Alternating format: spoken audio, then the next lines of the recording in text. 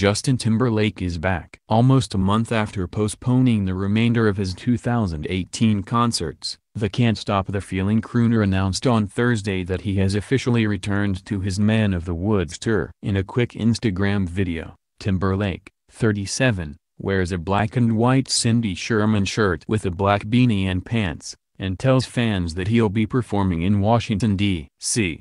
on Friday. First of all, Happy New Year. Hope everybody had a good holiday. Second of all, D.C. We're back. Can't wait. Excited. Y'all ready? Timberlake says in the clip, which has the caption, "And we're back. See you tomorrow DC."